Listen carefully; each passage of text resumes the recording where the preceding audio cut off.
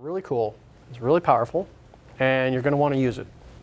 That's the simple takeaway on it.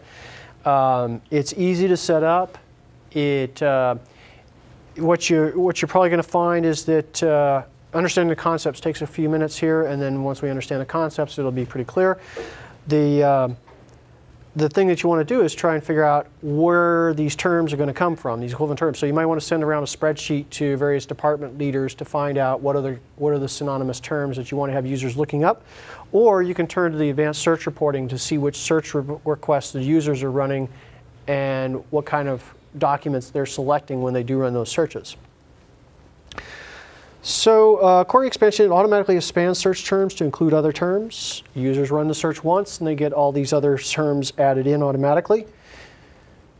There are two types, contextual and non-contextual. The contextual analyzes the meaning of the term that you're using. So it looks at the other surrounding words to determine what you really mean. If you enter in latest Apple, we're not going to go looking for fruit. We're going to go looking for products from Apple. Okay? And this contextual search it's part of the secret algorithms in Google. We take the original Google.com list that gets generated on our worldwide public search engine, and then we scrub it and use it for the GSA. So it's a series of analyses that you can't really get access into. You can't see it, you can't find it, you can't download it, you can't inspect it. It just gets run automatically. Then there's the non-contextual, which is simple replacement, no analysis. So if you run a search for Apple, then you could also include the term fruit or banana, whatever you want to search for. And it's just the contextual it'll be referred to as the standard expansion in the search appliance. So when you select standard, you're saying, I want to have contextual search running. And you can turn it off if you don't want to have it run. If you're finding you're getting unpredictable results, things you don't want, then you can go ahead and turn it off. And it's referred to as the standard. There have to be at least 2 words in the query because we're going to take one word and compare it to the context of the other words that are near it. So you have to have at least 2 words to work with.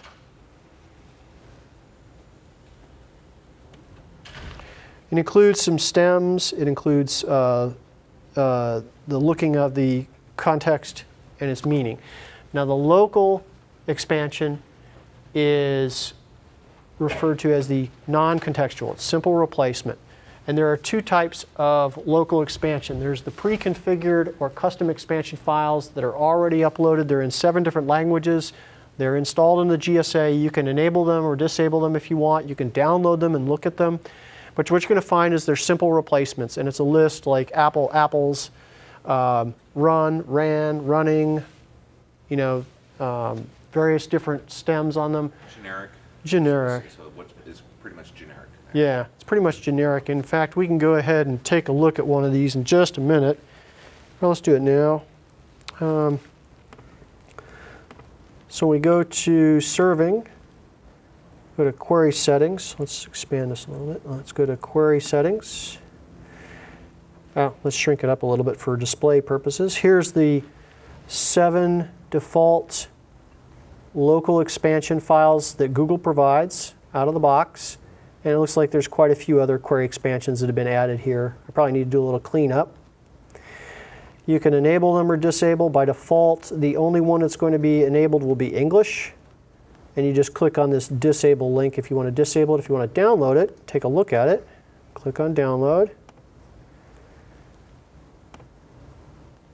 When we open it up, and there's simple expansion lists. Right? Abbott, Abbotts, Abbey, Abbeys. A lot of plurals in here. Singular and plural forms of the words. You'll also see common verbs get you have the gerund version, the past tense. Okay. You can modify this if you want, and then re-upload it and enable it. You can take it as an example. What you'll see is that the format is a curly brace and a comma-separated list and a closed brace. All these terms within the braces get are equivalent terms. So if user runs abstainers, the search term will always also run abstainer. What we don't show here, the slide converter didn't generate didn't properly convert these strings here. There should be an equal sign here, an equal sign here, and a greater than sign here.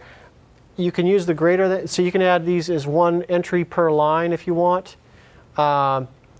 If you put a greater than symbol, it'll be a one-way direction. So video disc would also be replaced with DVD, but DVD would not be replaced with video disc. So you can do a one-way mapping if you want. It's just describing the two different types of types of lists you can upload. One is a synonym list. Those are words to expand. You can also have a black list, which is words that you do not want to expand. So if Chrome were a word to be expanded to shiny or metal, but it's really your internal product and you want it to, you don't want it to be expanded, you could enter that in as a one word per line, and that says do not expand these terms.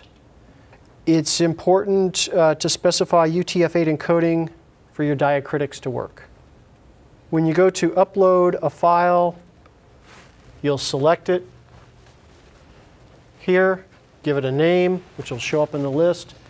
Click upload, it will upload the file, check it for syntax, make sure it's correct, and then you can apply the settings. So just remember you have to click upload and then apply settings to bring it into the list. And you may have to select enable on it to make sure that it becomes active. I think by default it will automatically enable it. There's an additional setting that you have to use to turn on the types of query expansion that you want to by front end. Per user group, meaning per front end here, you can turn on the various types of query expansion. None, standard, which is the contextual, or the local, which is the non-contextual, or full, which means both. What you cannot do is specify a query expansion file per front end. That's a common request. Oh, and the entqr parameter, which can be used as a search query parameter, a search parameter in the URL string. If you use entqr, it will override what you set on the front end. You can look in your search request to see if the entqr parameter is set. I think sometimes we see it, sometimes we don't. Note that the results may vary, so you want to, because of the contextual kind of hidden secret sauce algorithms there, you may see results come up that you didn't expect. Like you might enter in guitar player and might get guitar lessons as a search result. And so you may have to do a little bit of testing and experimenting with it.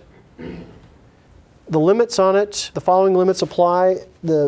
Each file of your expanded terms can be limited to 30 megabytes. If you need more than 30 megabytes worth of expansions, you can create another query expansion file and upload another file. Maximum number of terms in an expansion is set to 100. The appliance will warn about performance issues at about 32. So you have 32 terms across that are equivalent. It's probably better to break them up into multiple lines. 100 files for 6.8 and earlier, and if you're at 6.10 or higher, you can upload 300 of these query expansion files. Query expansion does take a toll on performance, so if you are seeing a slower search response, this might be one of the causes. If you have too many search terms per line, or if you have too many query expansion files.